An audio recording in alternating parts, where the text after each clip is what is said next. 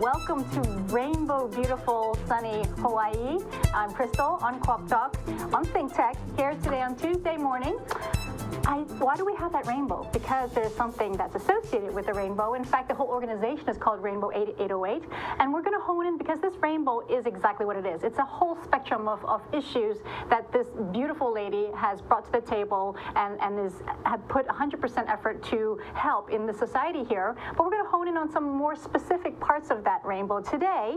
So let me, without further ado, introduce our wonderful guest today, who is just a colorful lady in herself.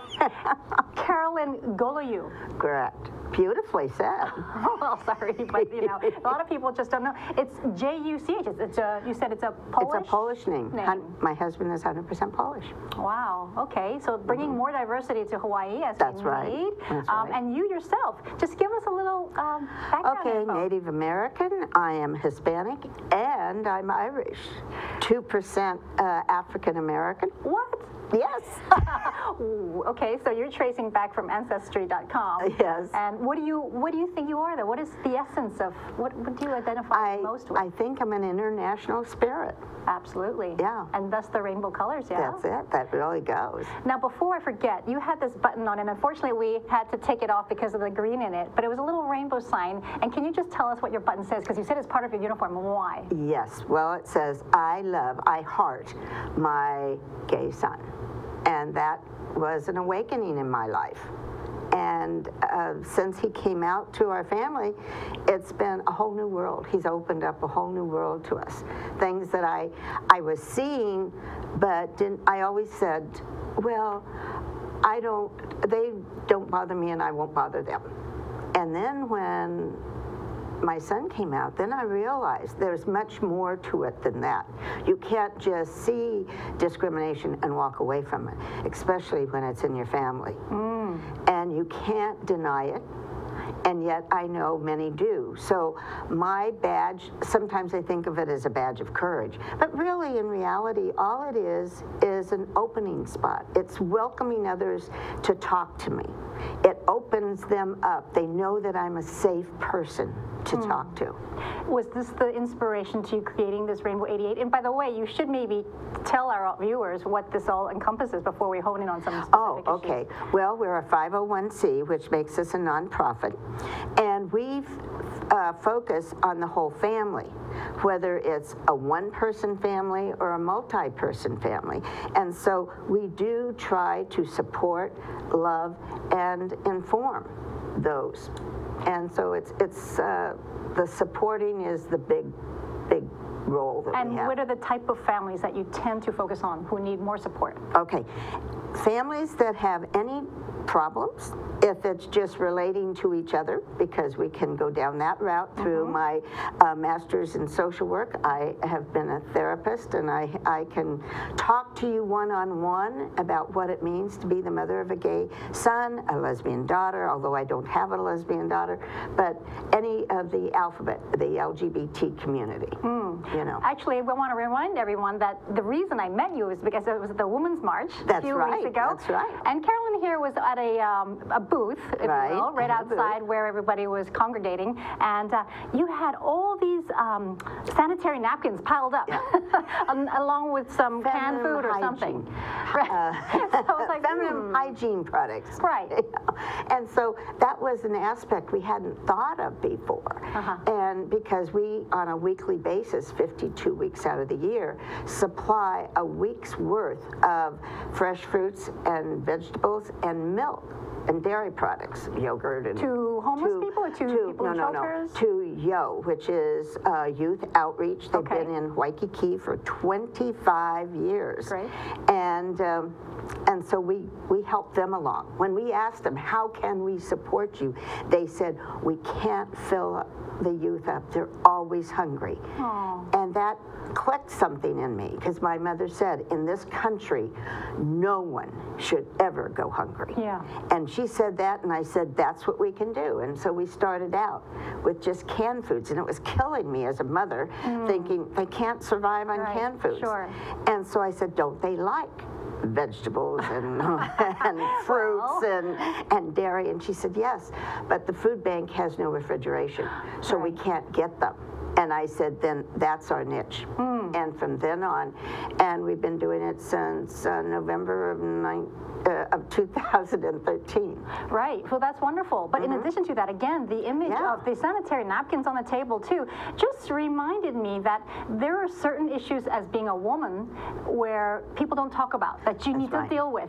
That's right. And if you're homeless or if you're from some, I don't know, you could be on the streets, you could be in a battered home, you could be in a happy family, but sometimes those little things. That's right. And some of the women that came up that day, it was such a wonderful experience. One of them said to me, you know, I often wondered what happened when to a person who is on the streets, living on the streets, and they get their period. Where do they go? What do they do? If they don't have money for housing, then where does this come from? And I said, well, Yo does what it can, but this is our effort in helping them.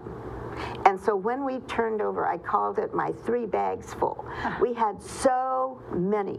We had over $400, almost $500 worth of pads and tampons. They even gave me some shampoo. They gave me, you know, they just brought, and it was wonderful. They'd come with their bags, you know, or it was in their backpack, and they'd take it off and they'd start shoving it in, you know, on the table. Right. And who are the people who do receive these products?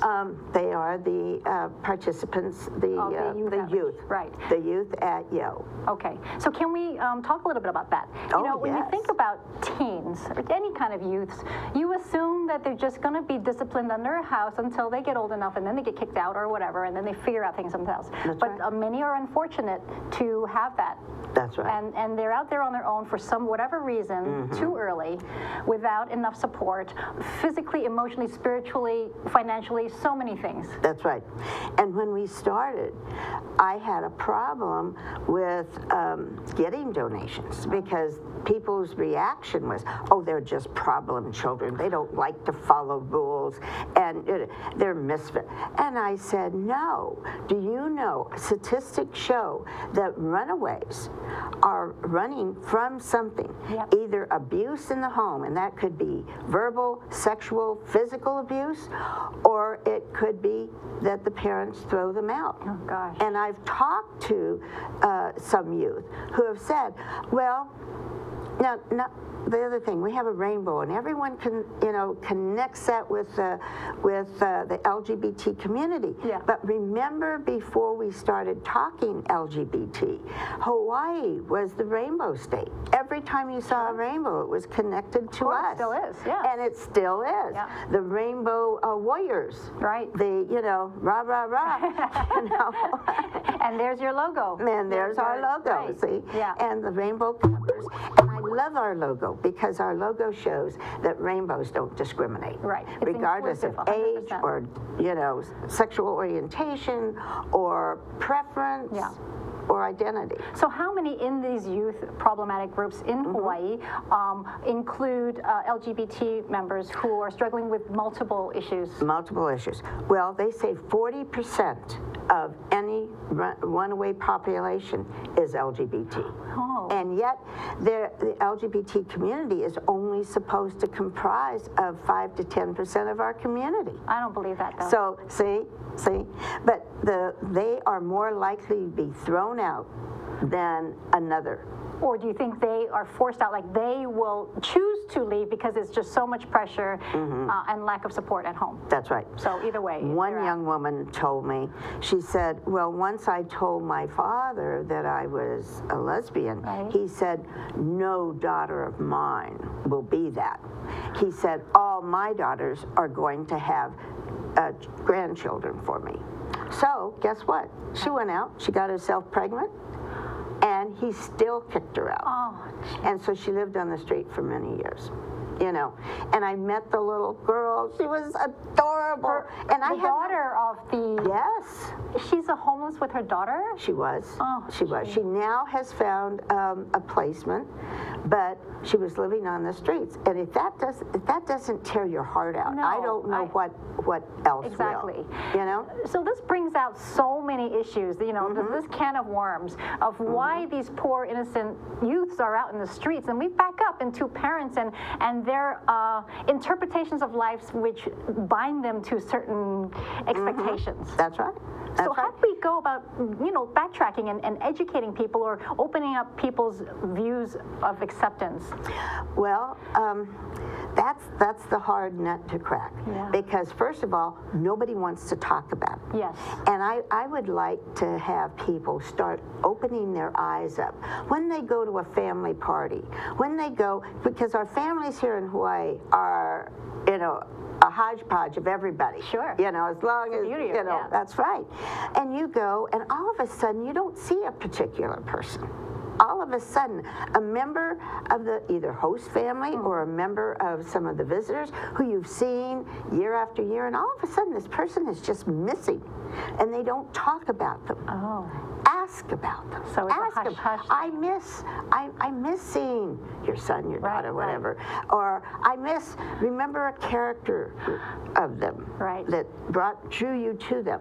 Why aren't they here? Where are they? So there's a lot gone? of shame and embarrassment from the older generation who feel they cannot confront these issues, which actually destroys the family. And I have a hard time with people who have a house over their head, who have food on the table and clothes and all the things that are necessary in our daily life, and they don't understand the person that doesn't have it. In my community, we also have, it's not Helping Hands, but it's a safety watch, you know, neighborhood watch program. And I was there one of my first times that I went. We go on Monday nights, once a month, every 2 months, something like that. And we walk through our townhouse association. Oh. And as I walked up and said hello and was talking to people, they started talking about, we have to be careful. You know, right then was right after Aloha, the airline. See, I've forgotten what the airline was. Is that long ago? They just one day in April just closed up shop and all of their people were out. And it was right after that. And they started talking about, we have to watch our neighborhood because, you know, we're going to have a lot of homeless up here. And so I wanted to strangle them, but I didn't. So I just interjected. I said, oh, do any of you have any friends, cousins, aunties or uncles that are out of work because the airline went belly up? And they sort of looked at me and I said, think of them. They are our brothers and sisters too. See, and so that awareness has to be there. And sometimes I just want to, you know, shake them, wake them up and say, this is about us. It's not about something else. You know, this is a huge topic, and just telling me the case study, not even a case study, but a personal. The girl who was kicked out of her house, it just tears my heart apart too. So we're going to take a quick break, and we'll come back and we'll continue talking about and opening up our eyes and hearts to what's going on and why we are so apathetic to homeless and especially for the youth. So don't go away. Very important stuff to talk about. Hello, thank you for watching ThinkTech Planet of the Courageous. I'm Dr. Dean Nelson, host of Planet of the Courageous. In Tibetan mythology, it's said that you pick this planet to learn something. You picked your birth on this planet to learn something. This planet is spinning and hurling through space at 67,000 miles per hour, and it takes courage to not slip into fear and collapse into anxiety. One can find so many justifications for selfishness and prejudice, but we have 2 ears to listen to one another and one heart that can provide a common ground. But this takes courage to stay in that space. We've chosen the right planet for the opportunity to learn courage and try to solve so many challenges. Aloha. Thank you for watching. Looking to energize your Friday afternoon? Tune in to Stan the Energy Man at 12 noon. Aloha Friday here on ThinkTech Hawaii.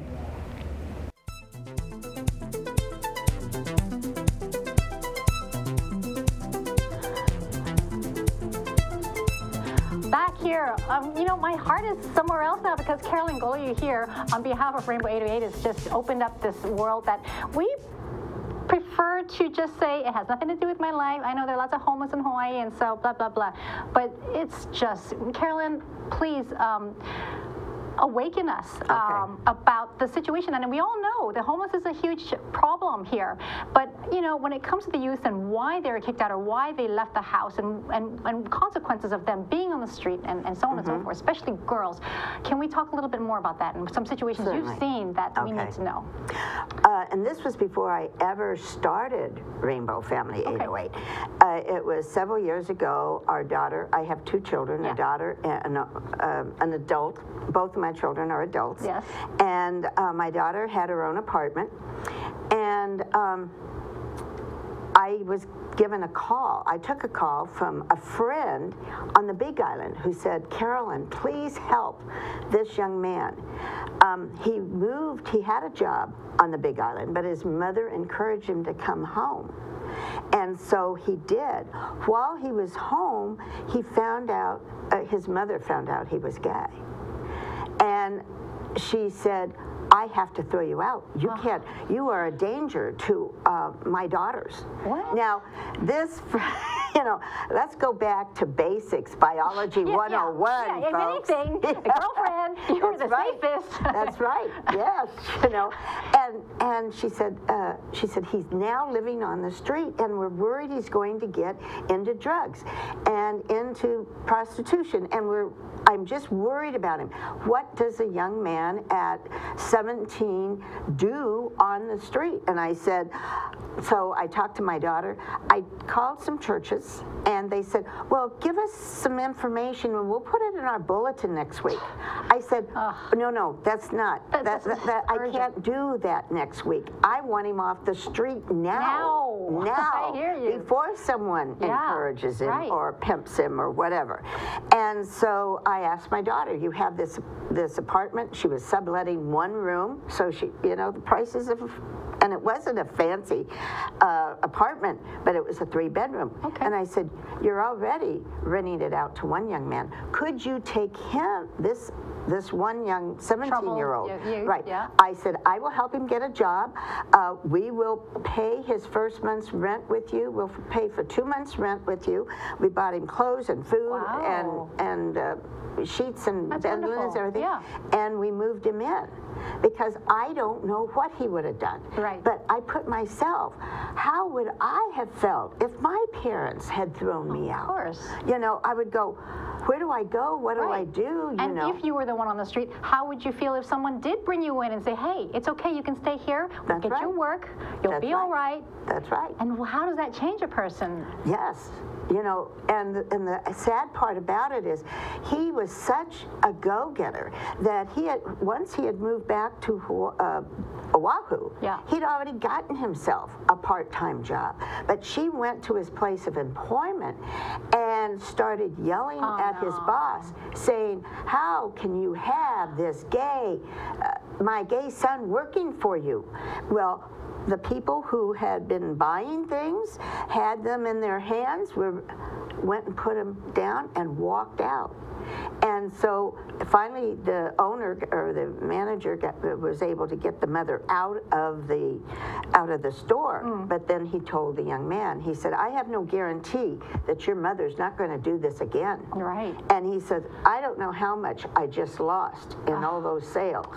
Because no one wanted to be around the conflict. Exactly. And nobody wants to be involved with anything with any risk. That's right. Wants to be at any risk. And they don't even, you know. Does it shock you to today that there's so much I don't think narrow-mindedness is even the word for it. It's so far beyond that, that people are continuing this type of concept and lack of embracing of diversity, which we've kind of brought up to have.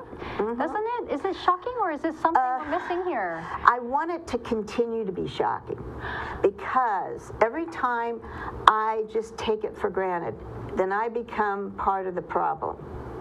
And so there's that, you know, oh, I've heard this before, oh my God, you know. Have you tried to talk to the parents who have shunned their kids because of their lack of acceptance, whether it's because of LGBT issues or whatever? Well, I had years ago when we had a support group once a month. I did that for almost 18 years. Wow. But that was for the LGBT community, right. you know, and I did talk to those. One mother had said that the only reason she was at the support group meeting was because her son said, you either go to this support group meeting or you'll never see me again. Oh, wow. And that was quite, but that was the only way. Did it work, though? Did she change her concept? She spent most of her time at our meetings crying. She would come with a scripture verse and say, just blaming it on yeah, something. well, she'd say, how can I resolve this knowing that this is in the Bible? And so luckily we had several people that were, well, my husband and I have put on Bible studies back in Europe. And so we knew how to answer, but we like to have it come from everyone rather than just whoever is holding the support group. And so we had a lot of people that would say, oh, and then they would counter her Bible study with something else and say, well, what about that? Yeah. How can you? And see, part of me says, if it's your child and if you've bore that child for 9 months and you know them, and that's one of the things that brought me when my son came out, was that... How old was he when he came out? 22. But you sensed it when he was growing up as an adolescent? Never. Not at all? No. It just kind of, Nope. Did he talk to you, or you just caught him, or what? It was right before he finished college, and right after Dad had signed on the bottom line with all the, paid all the bills. Oh, I see, a clever boy. But yes, very, very, very, very smart. Right. And then he came out to us. And see, at that time, which is the best time to come out, is when you're safe, you know that you have something to run to, you have some means of escaping, and it just But you can't control that. A lot of youths are struggling with their sexuality when they're 12 or even earlier. Right. And it's earlier now. It's earlier. 22 is old for today's Do you know age. in high schools now, even in Hawaii, I interviewed some lady, and she said her teenage daughter had a handful of friends who were going through sexual operations in teenagers. In teenagers. And it's not just the concept, it's just the actual operation. That's right. And see, that's how far we moved on some aspects. Right. But we haven't moved all the way. So, the question is, how do we get parents who are struggling to accept their child for whatever reasons, how do we get them to accept their children? You just said, you bear them for 9 months, you think it'd be a natural thing, but... Well, there's the other side to that till the age of 18 to 21, they are financially responsible for them. Right. And so my idea when I'm really having a bad day is I want to arrest them all and slap them with a charge and make them pay if they can't get along. See, this world is so diverse now, and we have so many avenues for help. There is all kinds. If you're having problems and your child is too belligerent, then get a counselor. Right, yeah. What's at the bottom of that? Yes. Don't just smack them around or throw them out because you are now unincorrigible or... And you're destroying yourself. You are hurting and just bleeding inside because I'm of that glad pain. you can see their part, because all I see is the pain of the kid. No, that's right. That's because right. it's both ways. Because you're once a parent, always a parent, right? That's right. Even when your drug addict gay son at 50 gets into jail and you have to bail him out for the 20th time, it's still your kid. That's right. But there's also a tough love program for that. Okay. All right. So in our limited time, tell us, go back to how we can help these youths who are on the streets, or how do we even kind of move forward with this? It's okay. Well, first of all, it's personal. Okay. You have to really feel the need. If you don't have that situation in your home, if everything is, someone called our family what is it? Leave it to Beaver family once, which is absolutely not true. Okay, good. But you have to have that heart. You can't have a child. And the thing is, though, we know there are children born to parents that have no mothering skills, have no nurturing skills, because the father is just as liable for this. And it's a vicious cycle, because they will end up having kids who might be doing the same thing. And so they may not have grown up in a home. That I always counter that right away with, wait a second, I wouldn't want that to happen to me. And so, you know, it's just, I'm in this turmoil all the time, trying to feel for the parent, but looking because the parent has money, they have avenues, they have a roof over their head. Yes. When it rains, I have a real problem because I know the kids are out in the street. Kids. Oh. And the thing is, remember, if 40% of all runaways are LGBT, that means 60% are straight. And so that was it was one of the things Youth Outreach in Waikiki taught me, because when I first went to them, I was known more for an advocate for the LGBT community.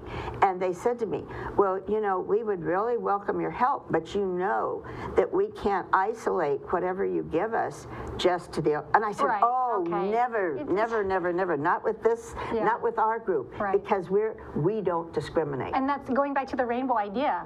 You encompass every aspect of the spectrum. That's it. You've got it. It's so inclusive that it doesn't matter where you come from. How do people reach you, and how do youths who really feel, or you have friends and family who think they need, how do they come and approach you? They can call me at 808-779-9078. They can email me at rainbowfamily808@gmail.com. Go on our website. It's rainbowfamily808.com. See what we're doing. Today, I'm going to change clothes, jump into my comfortable clothes, and we're putting on a Valentine's barbecue for the kids. Oh, wonderful. So we're doing hamburgers and hot dogs. I made potato salad, and I just hope it's okay. It's all good, Carolyn. It's all good. And chips and soda, and we're going to have them make their own ice cream sundaes. And they will come. They want to come. Well, they come because they're used to going to in Waikiki, which is part of the Waikiki Health Center. They're just one of the programs within that. That's why we collect the money, so that we can buy whatever it is. Yeah. You know, that's why.